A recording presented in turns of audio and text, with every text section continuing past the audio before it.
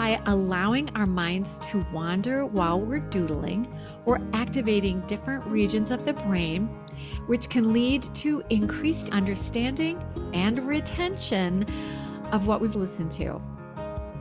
So doodling is not mindless, it's mindful. Mindful. Welcome to the BDI Create Today podcast. This is a podcast where we uncover and discover the who, what, where, when, why, and how you can be creative or have more creativity.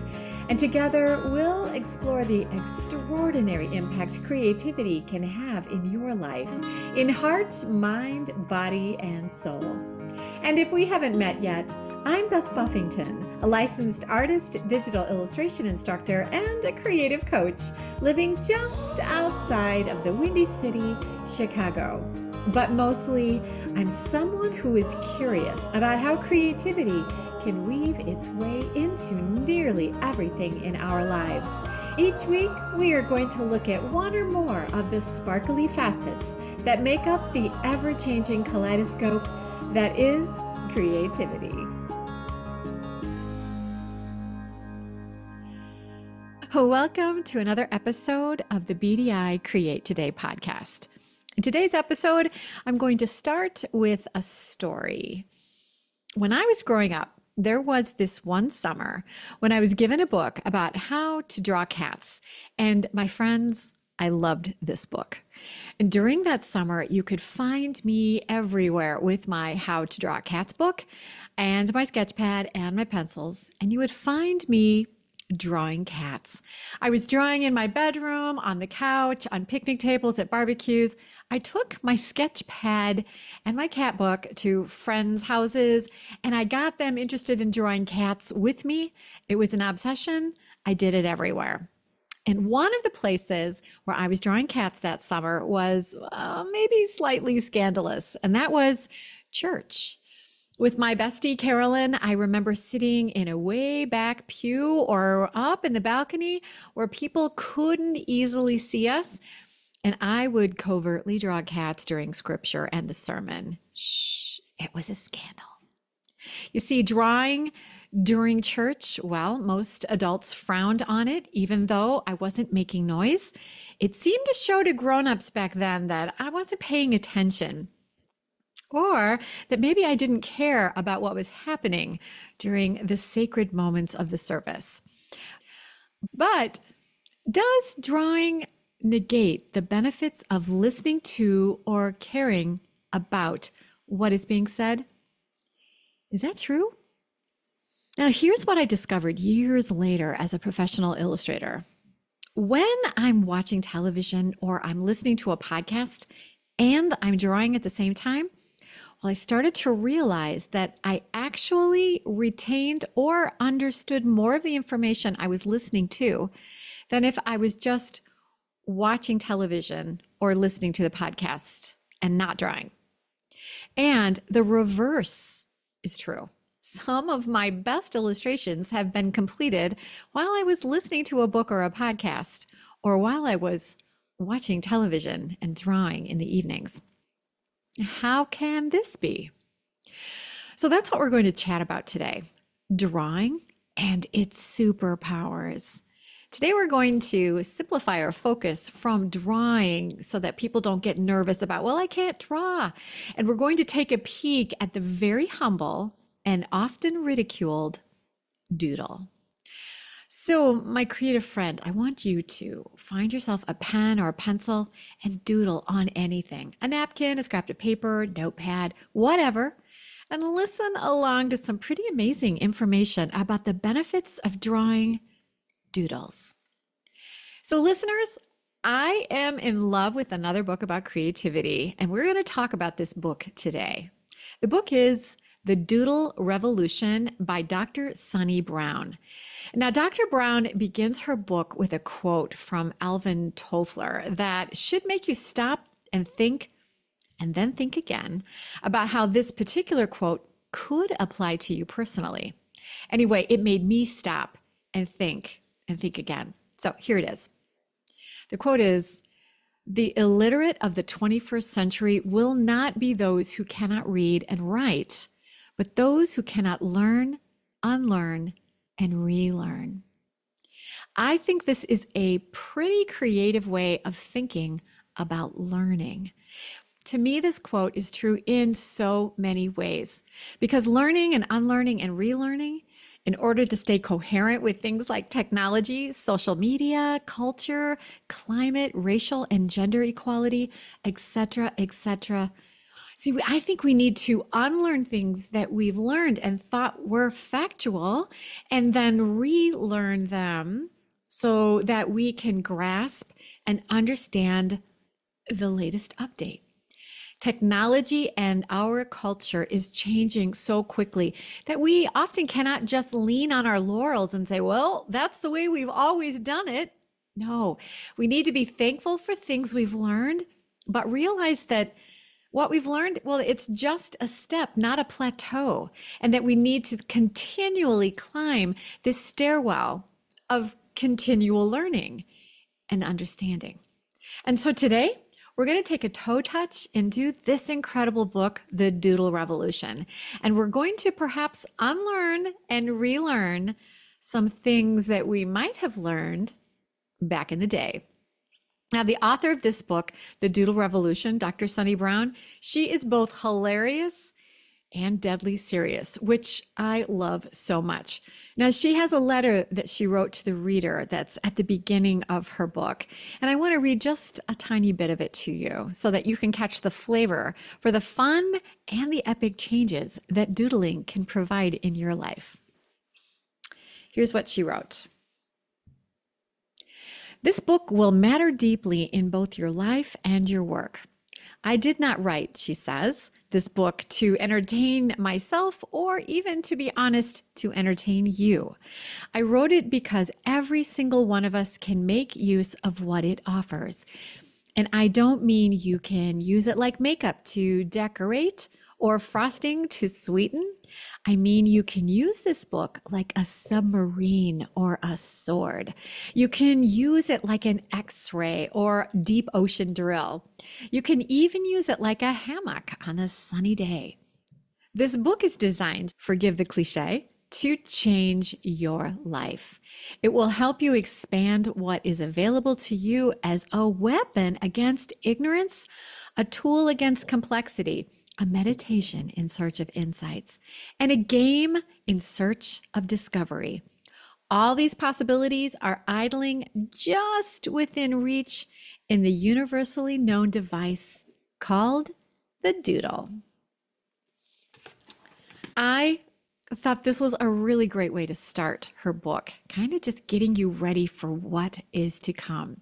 Now, we're going to talk about doodles today in this episode, and I want to rewind a little bit and remember, let's go back to episode 1 of Create Today with Beth Buffington, and you'll remember that we pondered who is creative.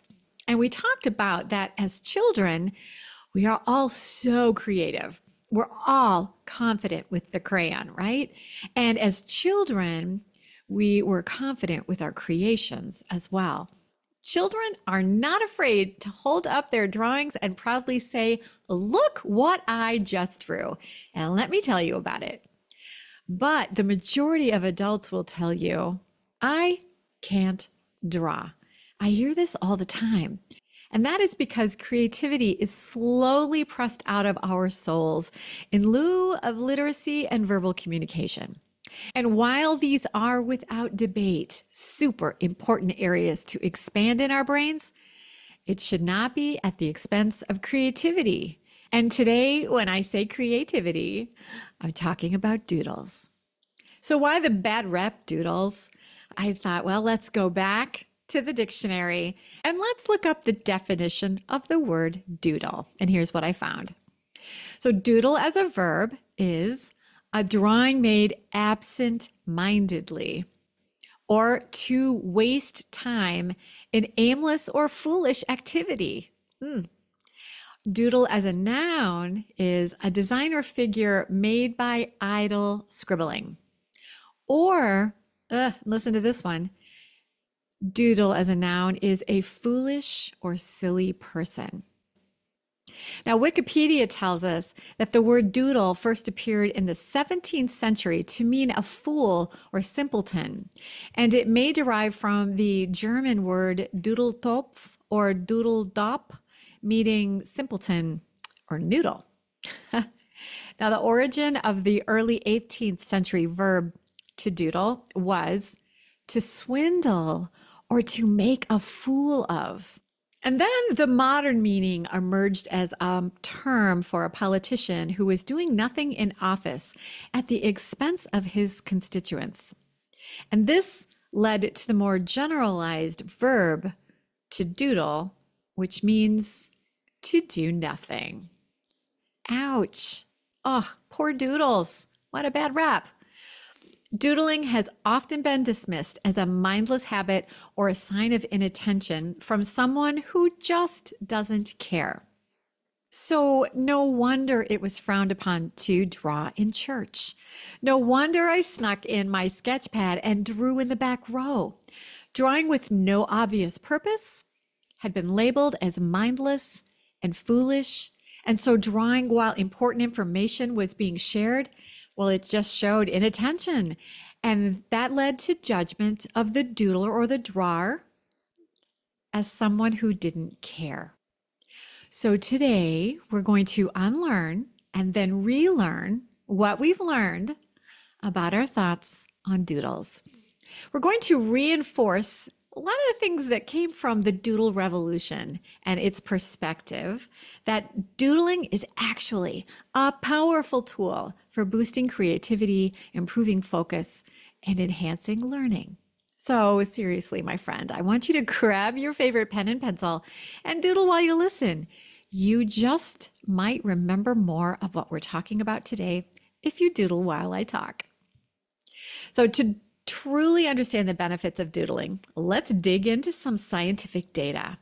As mentioned earlier, research has shown that doodling can enhance concentration and retention, especially during activities that require listening to and or the processing of information.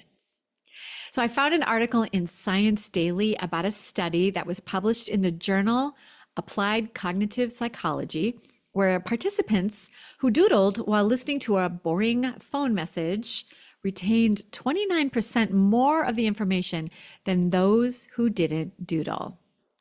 This suggests that doodling can serve as a form of active listening that helps us better engage with and then remember what we are listening to. But if science says doodling is good, why does it have such a bad reputation? And like we looked at with the definition, throughout history, doodlers have been unfairly labeled as lazy or inattentive, often facing judgment and criticism for their seemingly mindless scribbles. So when you were little, do you remember yourself or other children who might have been called out during class for doodling instead of taking notes about the subject that the teacher was explaining? Often school doodlers were publicly shamed. Beth, is there something you'd like to share with the class? And then drawing held up for ridicule. As a result, it is not uncommon for doodling to have been smushed and erased out of our creative souls during a time when we might have been fearful of the judgment of our peers or our teachers. So lots of folks don't doodle. And I bet this phrase is even more accurate. Lots of folks don't doodle anymore. But my friend, they should, and we should, and you could. And if you do doodle, doodle with confidence and doodle all the day. See, this is one of those places where we need to consider unlearning something that we've learned. In this case, the thought that doodlers were uncaring and inattentive.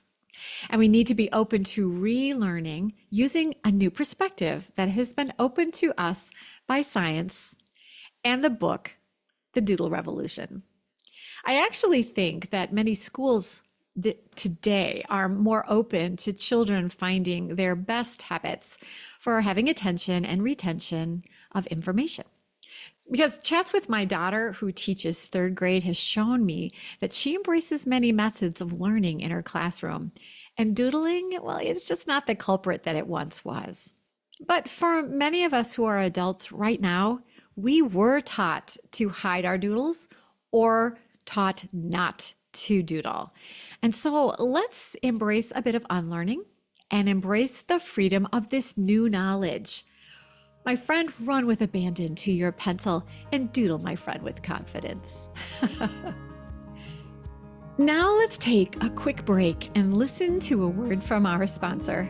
And my friend, that would be me. Are you interested in exploring your creativity with Procreate on your iPad? Get my free Kickstart video.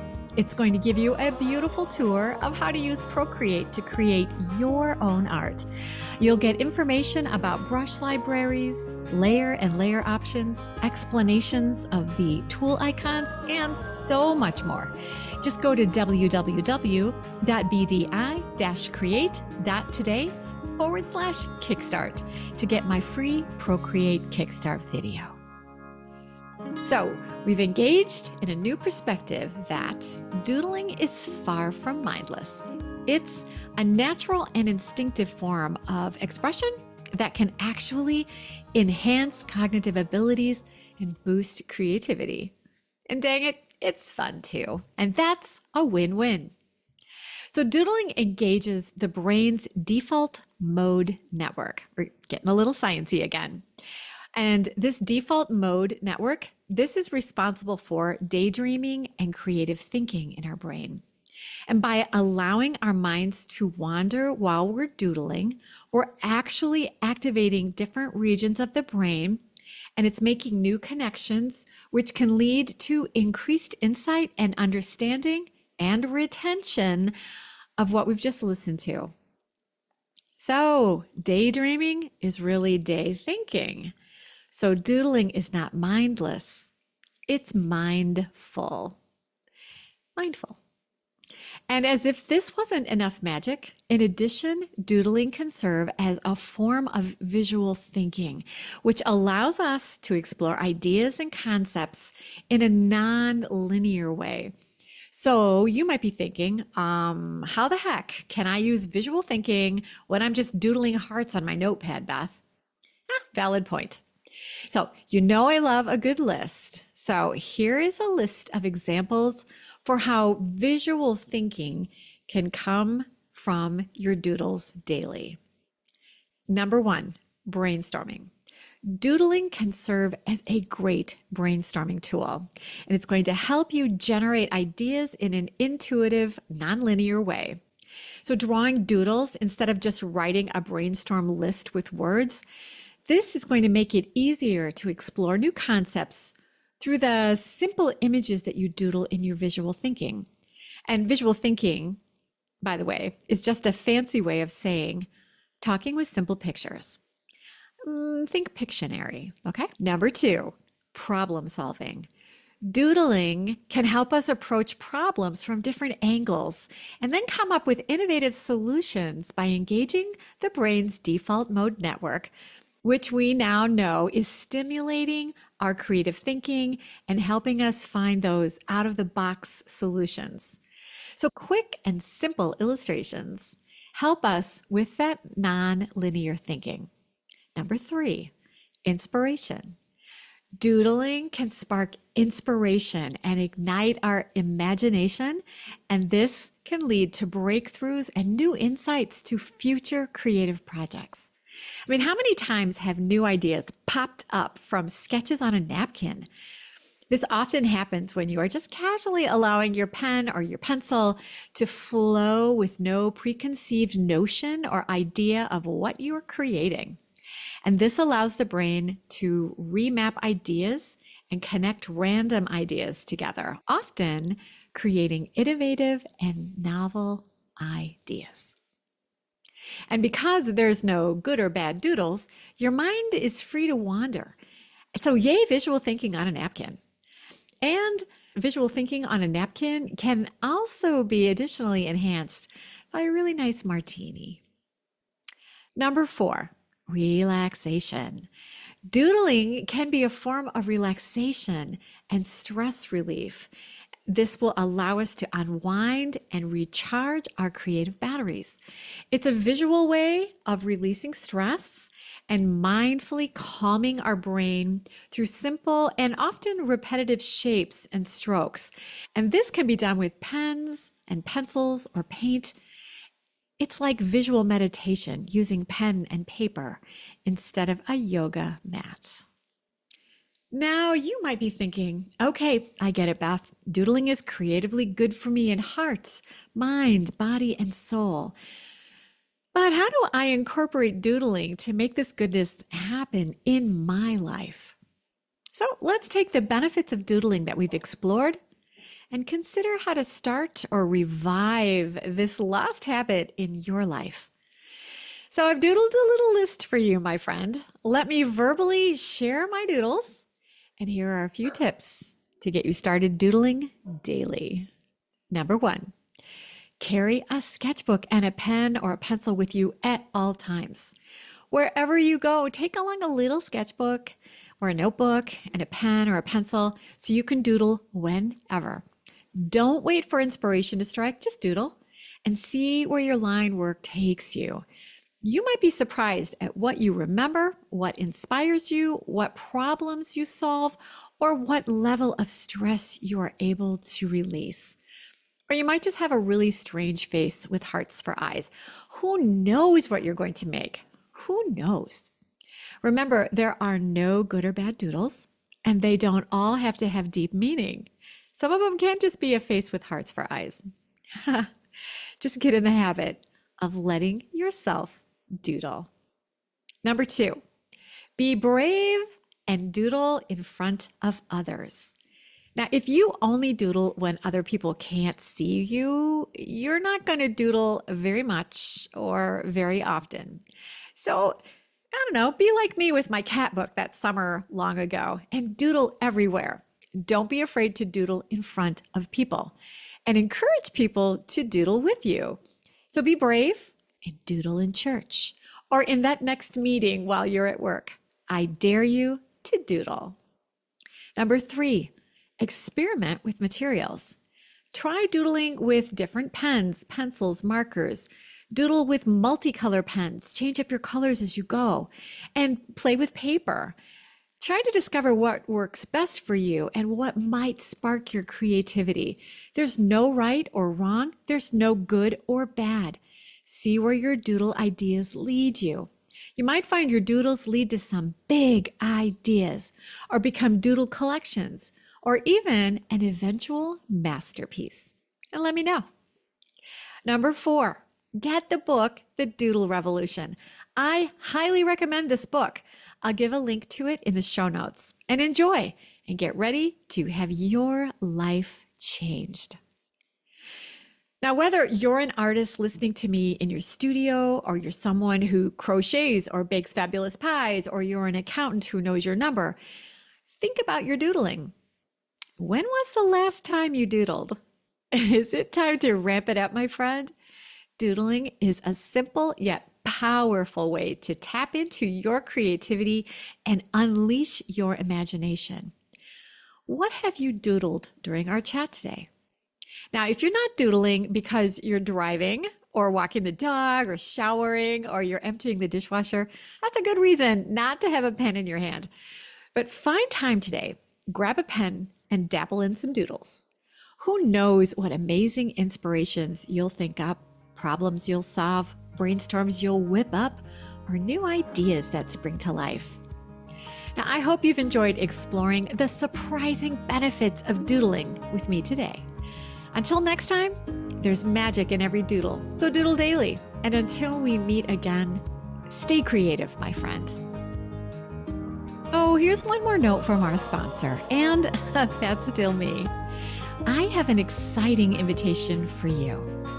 Now, here in Chicagoland, we are slogging our way through April's wintry mix. But this chilly spring weather, well, it just gives us time to plan what to create this summer. And here's an idea for you.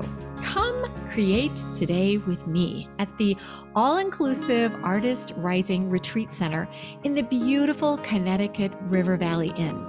Imagine sun-filled summer days where all you need to do is relax and be creative. The dates are July 28th through August 1st. And we're going to draw flowers, and then I'm going to show you how to make your beautiful flowers into zenfully gorgeous flower mandalas, all in Procreate. It's easy, and I promise you, you can do this whether you're a seasoned Procreate professional or you're a newbie to this lovely drawing program.